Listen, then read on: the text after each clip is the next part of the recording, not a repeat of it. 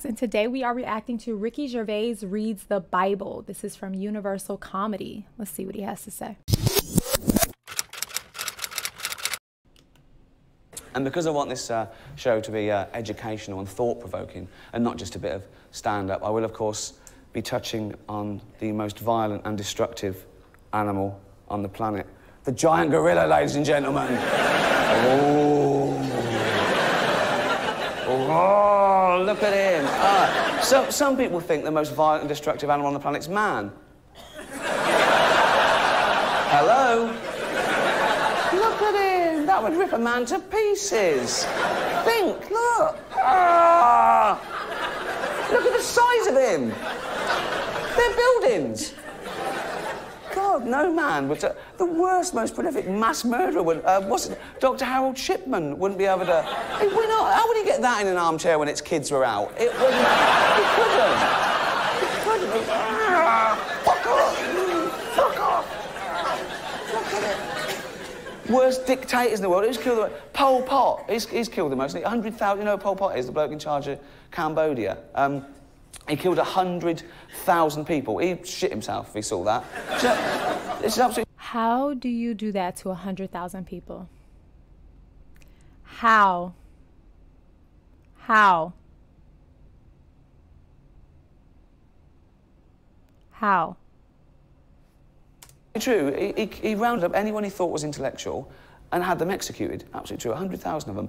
And how he told whether someone was intellectual or not was whether they wore glasses. If they're that clever, take them off when they see him coming. They're thick, don't you? They're thick. Yeah, well, kick it up. Look out, here comes Pol Pot. All right? Yeah. Not too bad, yeah. All right, yeah. Huh? Yeah, oh, yeah, lovely. It is, yeah. Him over there. Oh, going through. See that? Yeah, see that? Fucking wanker. That's... I could solve the world's problems if I cared. Oh. I love that he's always drinking. He's always drinking an adult beverage. I love that.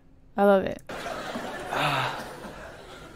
Not all gorillas are that big, obviously. But they're still pretty big. You see a mountain gorilla up close in the zoo or, you know, in the wild, kill it before it kills... No, I'm joking. They're very passive. They're honestly very passive, totally vegetarian. Unlike some great apes like chimps and bonobos, they get a bloodlust, they're hunter monkey. A gorilla will only ever eat vegetation. It will never attack unless provoked. And this was illustrated quite well a few years ago. Do you remember when that little toddler fell in the gorilla enclosure at the zoo? Oh, I do remember he was about that. 3, and he fell down and he knocked himself unconscious. And this big silverback, his name was Jambo, just started walking towards him, and the people he was with and the people at the zoo, they were going spare, they were screaming, they didn't know what to do, they were at their wits' end. They filmed it.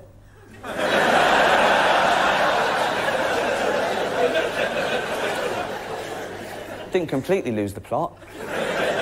They probably figured if we lose him, we make 250 quid.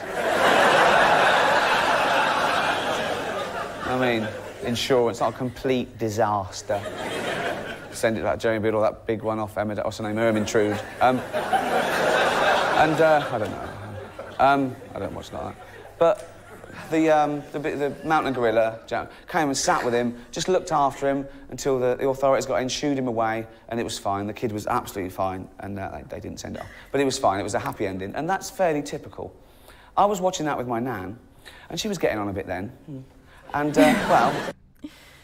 That story was crazy. I think the fear, right, of just like the unknown, but I do know that that is true about gorillas. It's like they really want nothing to do with us. We bother them more than anything. She's dead now, but... And, it's true. It's Nana Grandma. She said, look at that, he was lucky, because usually they gobble them straight up. Usually. How many kids has she thrown to the gorillas in her time?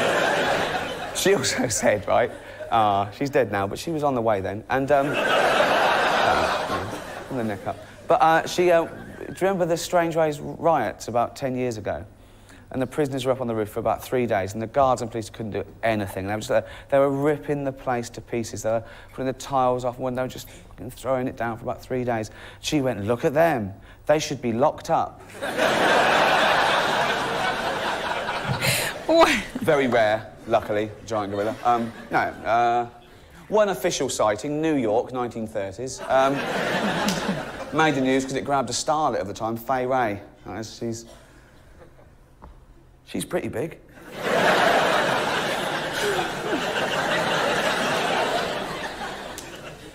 I used to think we evolved from apes. Darwin's theory of evolution through natural selection seemed pretty watertight. But in doing research for this show, I came across a theory that deviates from Darwin's, and I believe that. I just found it in a dusty old book in a library. It's called the Bible.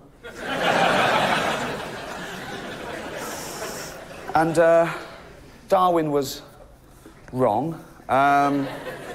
We didn't evolve, God made us.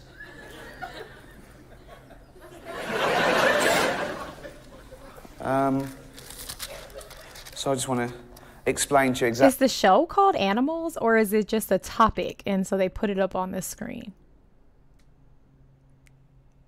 I don't know. How that happened.